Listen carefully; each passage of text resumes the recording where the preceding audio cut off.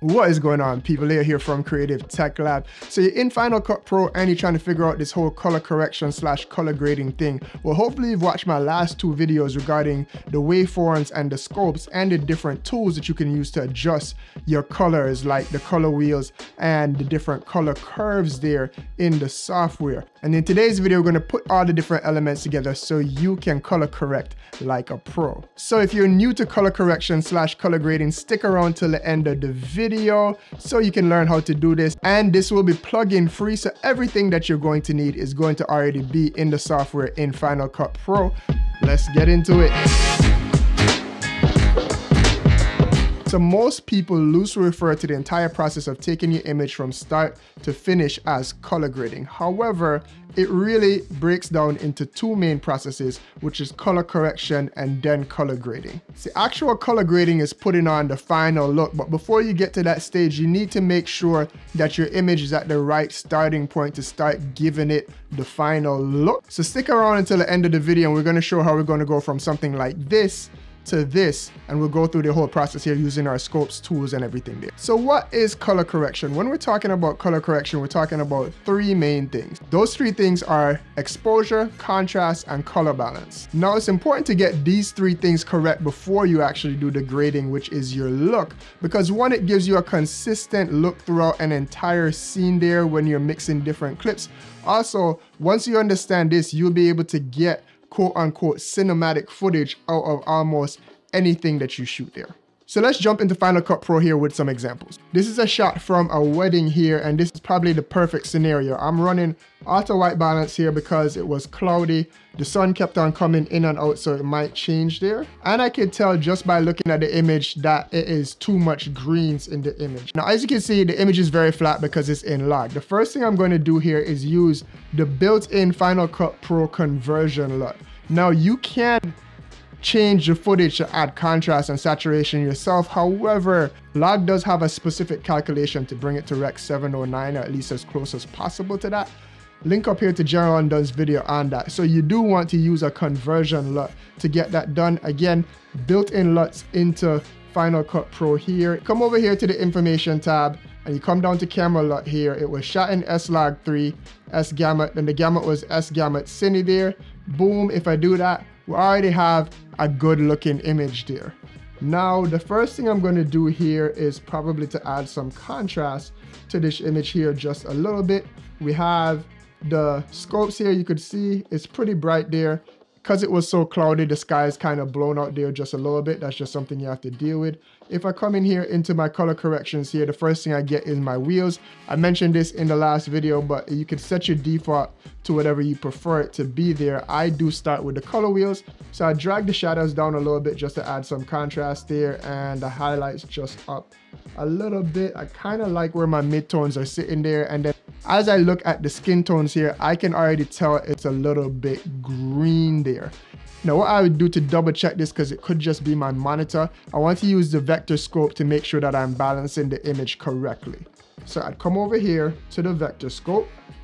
We see these are all the colors that are in the image there. And then I'm going to come over here, bring up my effects here, and I'm going to look for a draw mask. And what I want to do here is actually mask out the skin. So I'm just gonna come here and get a good piece of skin, leaving out the, okay, boom. And now this is just skin here. This is my flesh line right here. And as you could see, it is too green there. So what I'm going to do here now is do another correction. I'm going to come into the hue saturation curves that we had mentioned in our last video. I'm going to go to hue versus hue. I'm going to take the color picker there and select my wife's skin. That's the point there. And then I'm just going to push this up, and then you could see the line there is now fixed. And now if I take the mask off, let me make this a little bit bigger for you there. And as you could see here, if I change it, it's a subtle change, but look at the skin, how it changes there, and it looks a lot more natural. The skin doesn't look as thick there. And I like to balance my entire image to that to make sure that it is set there. And then we could come in here and just add a little bit more contrast if we wanted to with our color curve there. We could just do a standard. Let's bring back up the Luma curve here. Get a standard little S curve going here. Just a little bit more contrast in there. Now we're kind of getting a little stylized there. Now you can see there we've added a little bit more contrast into the image there as far as color balancing there. And you can really see that change in the hair there as I flicker that on and off there. And I also kind of just faded out the blacks there just a tad bit there. So just in a few swoops there, we went from this to this to this. And then I added in a little bit more contrast there. Now this is the baseline for your color correction there. Now if I was gonna add a little bit of a look to this here and give it a slight grade there, what I would come in to do here is come in here, I would first mask out the skin because I don't want to affect the skin here. And we do see that some of the image here is in the same range of the skin tones there, but that is okay. What I'm going to do here is come into here. Let's turn this mask off there. And if I wanted to just push some teal into the entire image there outside of the skin tones there, we're going to get this nice tealish look. Is going to cool it down quite a bit there. And then maybe push some orange into the highlights there. It's gonna warm it up quite a bit there. And then also let me come back here to my hue saturation curve. Turn back on my mask just to be 100% sure there. Come back to the vector scope. Still on that line, and then I'm gonna come back to my hue saturation curve. I'm gonna add just a little bit more saturation into the skin tones there. Just a tad bit. Let's take the mask back off.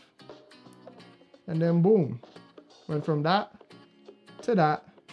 And we have a nice little look there. And there we go there. And just to give you guys an example of how this looks here, this is another clip from the same wedding party here. So we're starting here in S-Log. If I go into here, same thing, do the LUT. Boom, that kind of brings it to Rec 709. I'm gonna come in here and copy, and then I'm gonna special paste here, just Shift Command V, retime there, and then this clip just went from this to this all in one fell swoop there. If I just play that back there again for you, it looks pretty amazing. And that's why you want to color balance your clip there, because you can then copy and paste the similar scenes there and get a consistent look throughout different things. And then when you go ahead and put your little bit of a look on it there, whether you're using an extreme LUT or you're getting into more advanced tools, which is a little bit different from this video, you could get a quick orange and teal look into your image there, but first with color correction there.